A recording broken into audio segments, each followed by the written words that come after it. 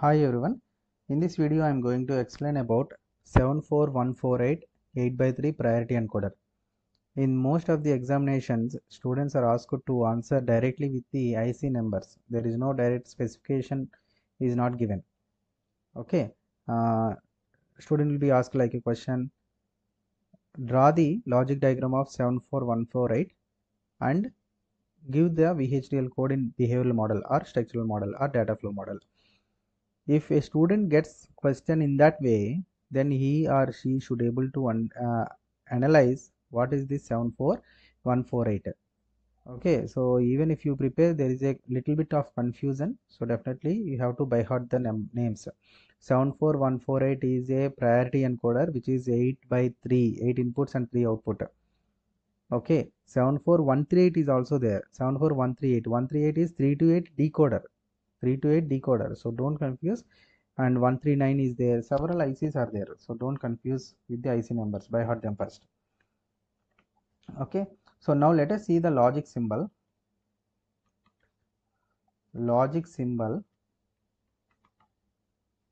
So 8 by 3 priority encoder, the logic symbol is very important. See here, unlike the previous normal encoders, we are having some additional output pins. Okay, so this is enable input enable input, and all the inputs and outputs are active low here. Okay, all the input and outputs are active low pins, remember this. So I7, 8 pins, 8 inputs are there, I7, I6, I5, I4, I3, I2, I1, I0. See, I0 to I7, 8 inputs are there, and this is the enable input pin. Now coming to the output side, see, this is 74148. Okay, coming to the output side, GS, which is active low, A2, A1, A0. These are the three output pins which are also active low. E0, output enable pin. Okay, here GS means group select. GS means group select, and these are the three output pins. This is group select, and this is output enable pin. This is input enable pin, and these are all input pins. Okay, this is what the logic symbol and the input and outputs of the 74148.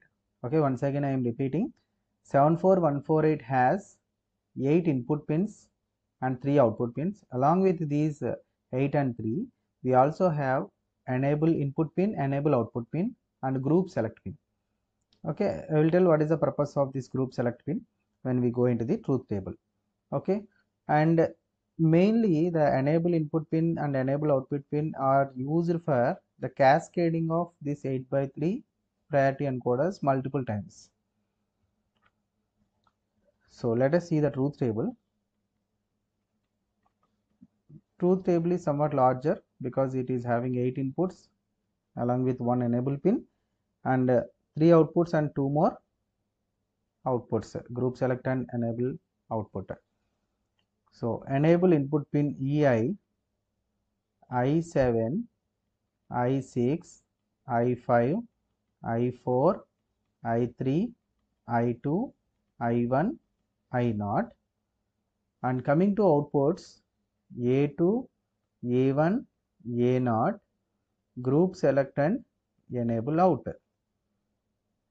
Let us divide what is what.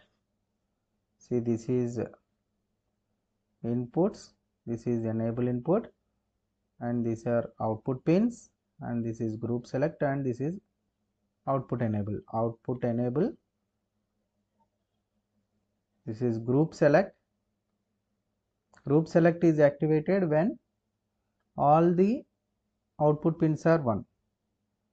Okay, all the output pins group is activated, then we can take a group select as 1. And these are output pins and these are input pins. This is enable input. Okay, now so if enable input is equal to 0, if input enable pin is 0, then irrespective of sorry, this is 1 because that is active low pin. Active low pin means that should be 1. See here, this is 1. 1 means the chip is disabled.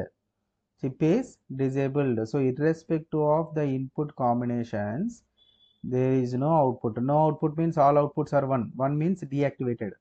1 means deactivated or disabled. Okay, group select is activated and enable out is also 1 because the chip is deactivated. And now enable input is activated and we are giving the least significant bit to be activated, and then it is 001.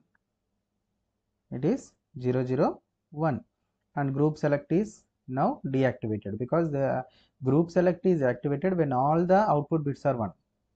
All the output bits are 1. And enable pin is also 0. Enable input and enable output both are same. Okay, if enable pin input is activated, then enable output pin is also activated. Otherwise, both are not activated. And 0 0 0 0 0 0 1. And what is the value you have to consider here? Is it 0 or 1? Both may be considered. So that's why it is cross. So even it may be 0 or 1, which is the MSB bit, I0 and I1. I1 is the MSB, so 1 is the output. See, this is 0. 0 0 1 1 0 and again 0 0 0 0 0 0 1 again XX. So 0 1 0 1 0 0 0 0 0 0 1. So third pin is activated. So the remaining all are simply don't care conditions, whether they are zeros or ones, whatever it is simply 0 1 1 because 3 is MSB here and it is 1 0 0 0 0 0 1.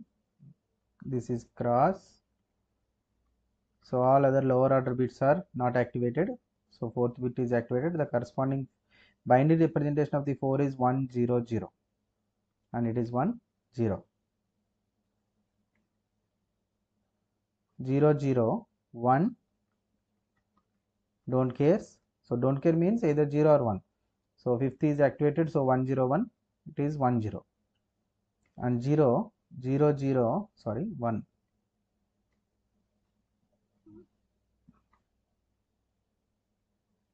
This is 1. So cross 1 1 0 1 0.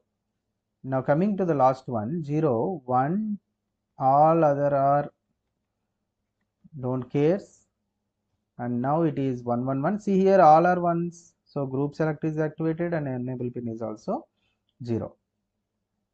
Hope you understand what is the purpose of group select. Group select is saying that all output pins are activated or deactivated. Okay, here we have chosen it for deactivation state. So when all the output pins are deactivated, simply we are taking it as group select as activated. A group select means it is enabled.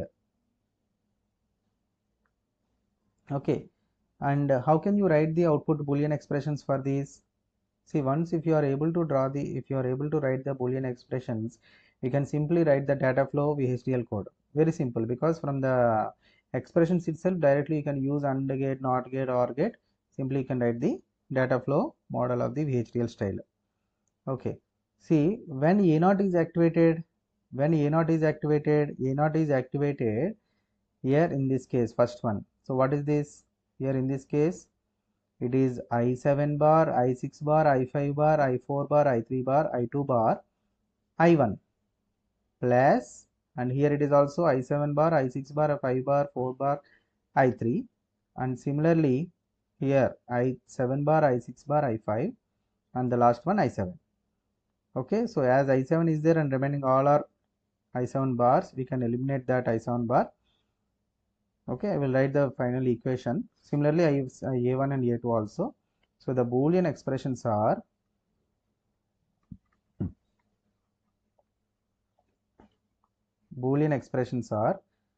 A0 is equal to I1, I2 bar, I4 bar, I6 bar plus I3, I4 bar, I6 bar plus I5, I6 bar plus I7. And similarly, A1 is equal to I2, I4, I5 bar, I4 bar, I5 bar, and I3, I5 bar plus I6 plus I7. And similarly, A2 is equal to I4, I5, I6, I7. Okay. So in this way, we can write the Boolean expressions. See, once these Boolean expressions are ready, simply we can write the VHDL code. Okay. Thank you.